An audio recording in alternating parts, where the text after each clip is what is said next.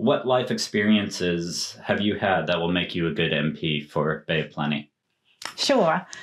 I have a very eclectic background. It's from working in communities and frontline, being a teacher, and then also working up in central government. So I've worked in about 12 different government organisations in a range of roles, and the highest level was at policy level and a director's level reporting to a minister. So I kind of have seen the system, how Parliament works, how policy writing and making and decision making work at the government level, and also being at the front line impacted by government decisions. So I understand the system, and the system is broken. Why have you been chosen as a local candidate for Bay of Plenty? I'm really passionate about the Bay of Plenty. I grew up here. I went to school in Waihi, Whangamata, Katikati. When I left school at the age of 15, I worked in the market gardens, in the dairy and retail sector, and then worked my way up and then went off to study. And now I work in charity sector. I do mentoring for small businesses as a volunteer and use my expertise in organisation business to help, grow businesses around here and charities. What are some of the biggest issues facing the local electorate? Yeah, sure. There's 4 that I can think of the top of my head, and some of them are systemic, countrywide, and some of them are quite specific to the Bay of Plenty. One is about making sure we get people's voices back into democracy. Certainly real challenges around the roading infrastructure. There are things where the previous government have made decisions to take away double lanes. We've got speed restrictions in areas that just don't make sense.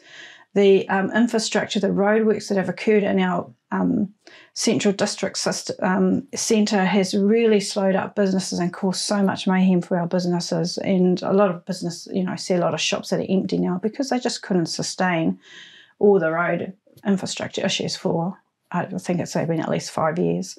Housing affordability is just through the roof. And that's not just an issue for the Bay, but certainly for the Bay, because we've had a lot of people come in and move and retire or just bring their businesses here because Auckland and other areas are too expensive. And yet, the government needs to be helping people with housing affordability. There are too many empty ghost houses in New Zealand. Ghost houses are houses that are owned by overseas investment companies. They are not rented, they are empty, and they're sitting there with a capital gain. And so we actually don't have a housing shortage. We have hundreds of thousands of empty ghost houses in the country that are not being tenanted. So there needs to be something, the government needs to do something about housing. One other thing is, the Bay of Plenty is such a beautiful climate, and we are so lucky in that we could easily become another food bowl for the country, not just kiwi fruit, but other growing areas, especially having lost a lot of the tapuki land. And I see that the government should be helping to grow our primary sector, our horticulture and our primary sector industries. Youth crime has been in the news a lot lately. Yeah. What's the solution to it? Yeah. So I think, unfortunately, in the last 5 years, the way in which government created the environment, a lot of communities and youth especially became disconnected.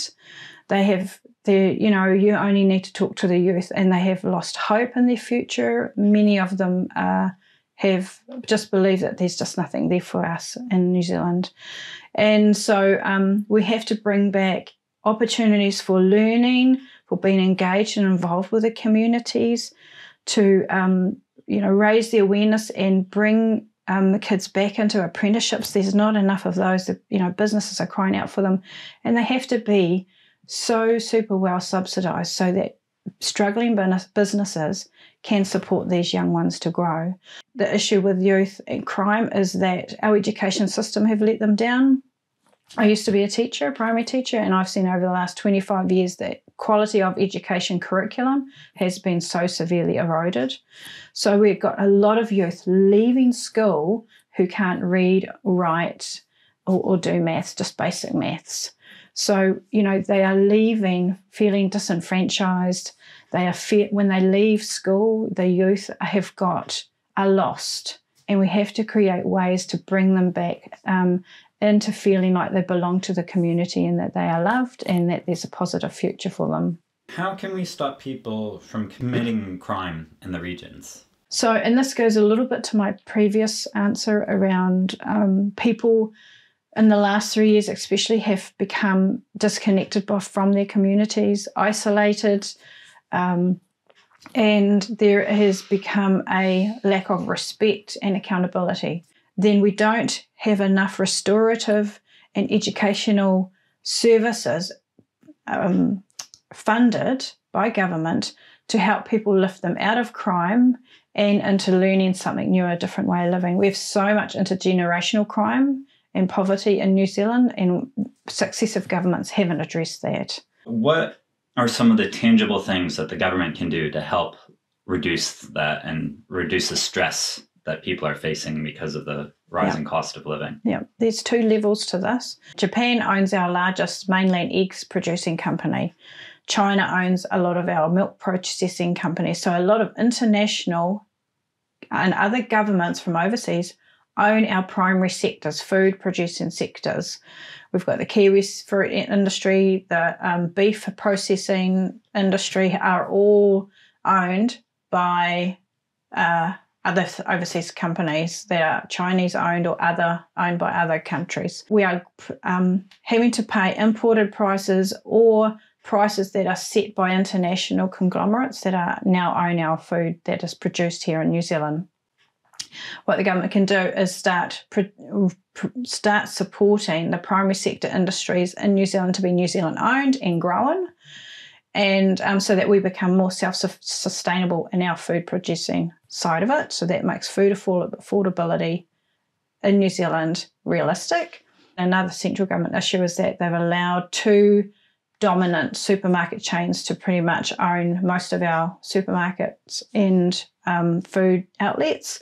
Only very few are actually New Zealand-owned enterprises. So, again, we have to support anything that's New Zealand-owned and New Zealand-producing food. What can you do to help people who are struggling to find a home to rent, especially here in the Bay of Plenty? Yeah, in the Bay, certainly we'd be pushing for making sure that the Bay, the internal migration within New Zealand has to be caused by the government, has to be created, has to be supported by the housing being freed up. At the second layer, I would be pushing for government to be taxing all those empty ghost houses, those international owners, so that they are required to either free them up or sell them to New Zealand-owned first homeowners and homeowners. What can we do to engage more people at the local level of politics? Yeah, and this is such a really good question and really deep discussion around the groups, that I attend around the communities, is that people have lost trust and confidence in the integrity of the political system, of the 120 candidates we've got here. They feel that the party politics have taken over the people's needs and the people's voices.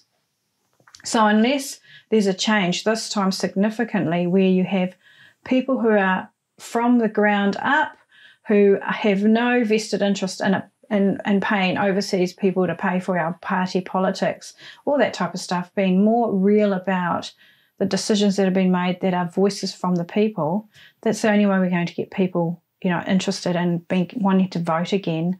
And if you are elected, what's the first thing that you would do for the electorate? Yes, definitely want to push for getting better government investment into the Bay of Plenty. From the last 20, 30 years, Northland, Auckland, Christchurch have had big funds of money invested in them for, some various reasons, some good reasons, some, I think it's just more political stuff. Whereas in smaller cities like Tauranga and others have been the poor cousins to that. So I'm really pushing for better government investment into the Bay of Plenty. The government has let us down. The successive governments have let us down. The whole 5 parties have let us down. We have to make the system better so it works for us, the people, for our families. My mokopuna, all our families deserve a better life. We shouldn't be here undermining New Zealand's authenticity, self-sufficiency. We should be growing it the future for them, for our generations to come, not undermining it.